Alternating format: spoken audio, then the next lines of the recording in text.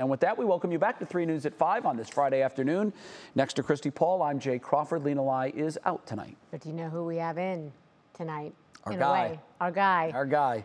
He's been sharing some of the most creative, over-the-top Halloween decorations across Northeast Ohio. Kudos to all of you here. I am amazed at what you are capable of doing. Yeah, really good decorations. And today, our own Mike Polk Jr. got to experience a local tradition that's been scaring generations in Parma for 35 years.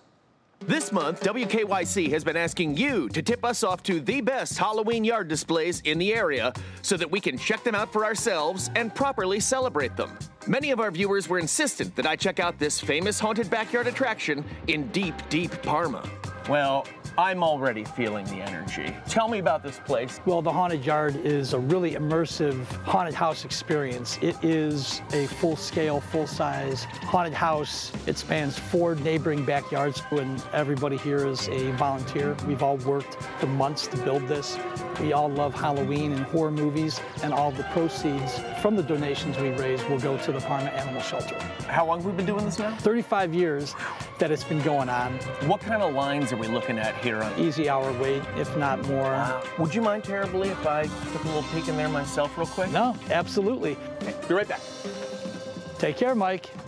It's been nice knowing you. For the sake of keeping it fun for those who might wish to visit, we obviously won't be showing you too much of the exhibit. How was your evening, Mike? Not bad. But trust me when I say that it is truly remarkable in both its deceptively lengthy expanse, Wow, this is huge. and its relentlessly creative scares. Is this like a, you can, oh geez, okay, yep. I walk right into that. That was my bad. This actually looks just like my bedroom. Same motif. The creepy artistic accomplishment on display at Rousseau Drive is perhaps unparalleled.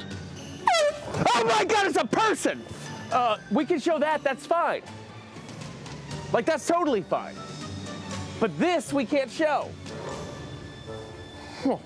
Very upsetting. And these ghoulish magicians were clearly deserving of the highest honor achievable in local Halloween yard decor. That'll do.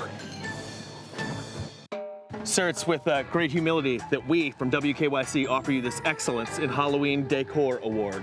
Congratulations. Fantastic. Happy Halloween, everybody.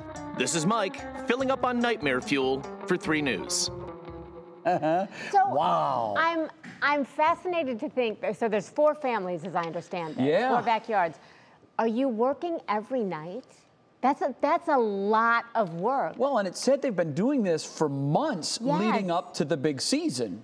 So I imagine you're starting this in August. Yeah. And you're working through August, September, October. But now getting you're ready working for the every big... night for people to get there and wow. Yeah, but that's the fun part. That's the payoff, I guess. Wow, that is quite the commitment to Halloween, but I'm for it. I think it's great. That's impressive. Yeah, and that group, by the way, looks like a fun group to hang out with. We were saying that when we saw the person. Those guys. Oh, no. There he is. Would be He's fun. back.